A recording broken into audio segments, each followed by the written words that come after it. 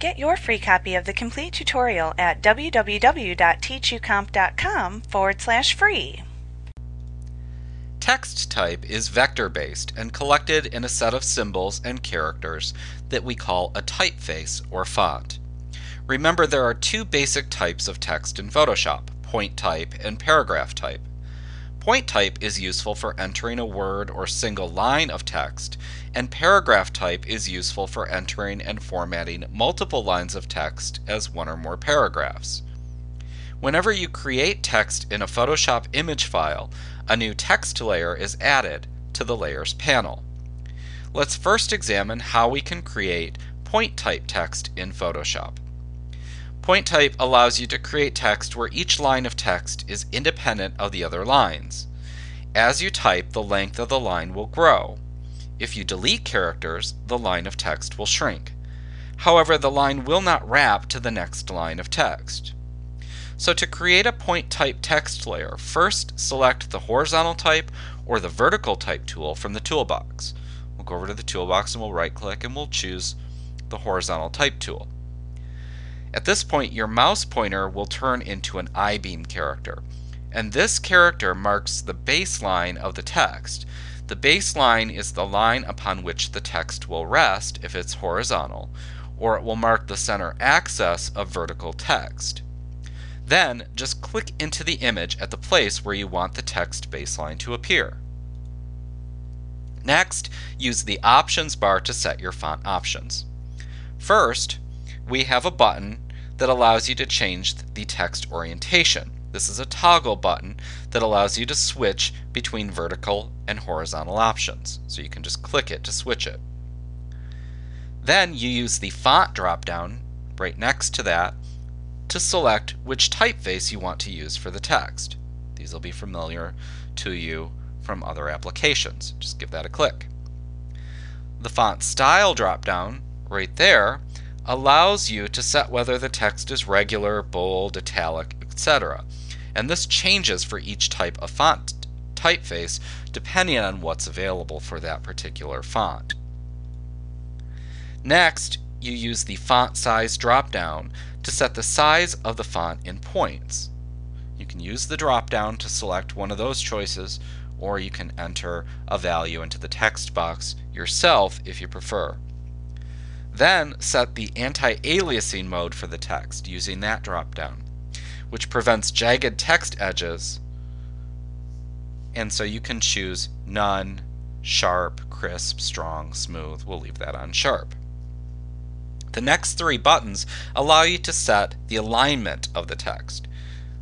You can choose the left align button to align multiple lines of text by their left sides, center align to align the text by the horizontal center point, or right align to right align the text lines.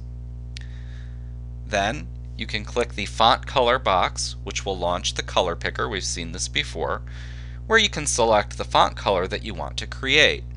Just give that a click and say OK. You can also click the Create Warped Text button right here. We'll look at this in an upcoming lesson, and that will launch the Warp Text dialog box where we can actually apply a shape to our current text.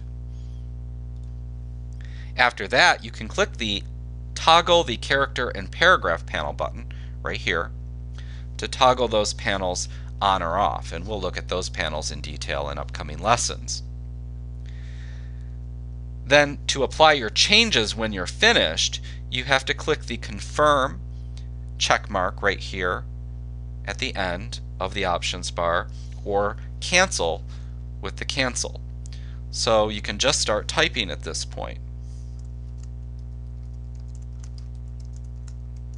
Like that, and then click Accept, and then you will leave the editing mode.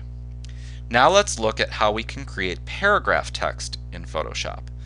When you enter paragraph text, the lines of type will wrap to fit the dimensions of its bounding box. You can enter in multiple lines of text easily here with a paragraph alignment that you set up in the options bar. You can then change the size of the bounding box to change the flow of the text within the bounding box. You can do this while you're entering text or later after creating the text.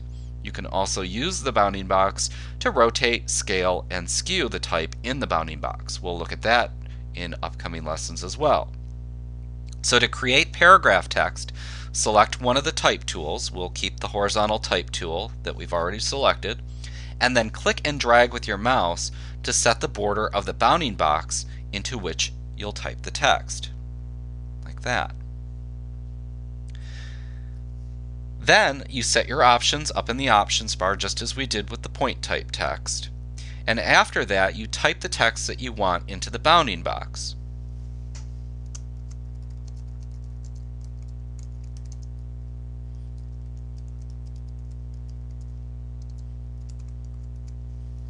Like that. Now you can press enter on your keyboard to create a new paragraph. Unlike point text, however, you do not need to press enter to create a new line within the same paragraph, as the text, as we see here, will automatically wrap when it encounters the edge of the bounding box. If you type more text than the bounding box can hold, you'll see a small icon appear that looks like a square divided into 4 quadrants. That's right here at the bottom. And that icon indicates that the text is overflowing the bounding box. So you can resize, rotate, and skew the bounding box to adjust it as you type the text if needed.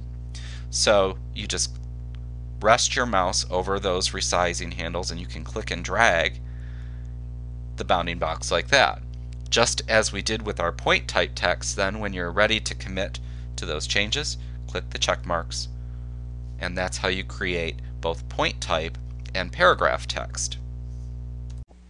Like what you see? Pick up your free copy of the complete tutorial at www.teachucomp.com/free.